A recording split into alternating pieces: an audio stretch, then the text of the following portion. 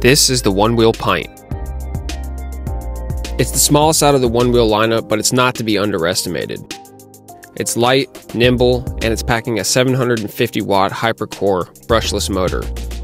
The Pint comes in at 23 pounds, which is nothing compared to the other models like the GT, which is 35 pounds, and it's 27 inches from end to end.